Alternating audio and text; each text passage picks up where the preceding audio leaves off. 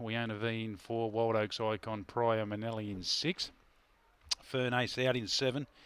And Riddow's Hanger in the 8, the first of 10 tonight to kick us off. July Cup heat night tonight. We've got 2 heats over the 5:37, a traditional lead up towards the Darwin Cup for the local greyhounds, you can say. Green light on. Running the first here, this is the U-Bet. Favourite in 1, Jet Mag Sally. Set. And racing. She was just away okay, Jet Mag Sally. If anything, it touched Hardy, really. Fernay's got the best of the start. Wild Oaks Icon. Riddow's Hanger tries to improve from Weona V as they bunch up.